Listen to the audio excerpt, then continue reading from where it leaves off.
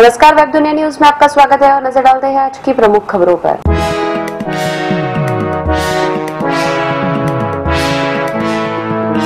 CBI ने बदला था विजय माल्या का नोटिस। उद्योगपति विजय माल्या के देश से बाहर जाने को लेकर आलोचना झेल रही सीबीआई ने उनके खिलाफ जारी निगरानी नोटिस के रुख में बदलाव किया था।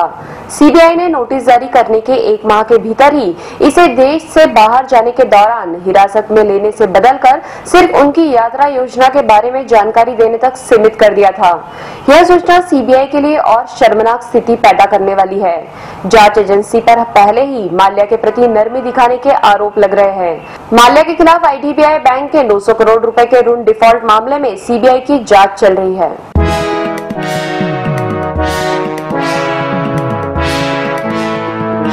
क्रू मेंबर्स में विवाद, 2 घंटे देर से उड़ा विमान। तिरुवनंतपुरम जाने वाली एयर इंडिया की उड़ान में चालक दल की एक महिला एवं एक पुरुष सदस्य के बीच लड़ाई होने के कारण 2 घंटे की देरी हुई।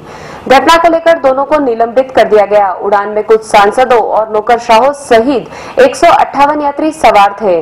घटना गुरुवार शाम हुई जब एयर इंडिया की उड़ान कोच्चि के लिए तैयार हो रही थी। विमान का अंतिम गंतव्य तिरुवनंतपुरम था।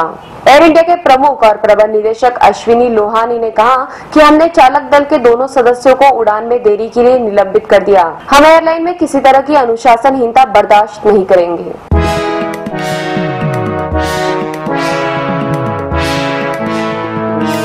जेएनयू में कन्हैया पर हमला।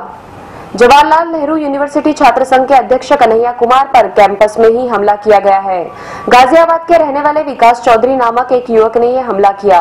मीडिया खबरों में बताया जा रहा है कि विकास ने कन्हैया पर इसलिए हमला किया क्योंकि उसने भारतीय सेना के जवानों पर बलात्कार करने का आरोप लगाया था।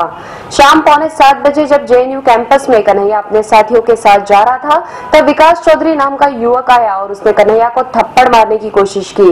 विकास चौधरी ने कहा कि कन्हैया के साथ मौजूद बाउंसर के हाथ उठाने के बाद उसने कन्हैया पर हाथ उठाया। विकास का कहना है कि कन्हैया कैसे यह आरोप लगा सकता है कि हमारी सेना के जवान बलात्कार करते हैं।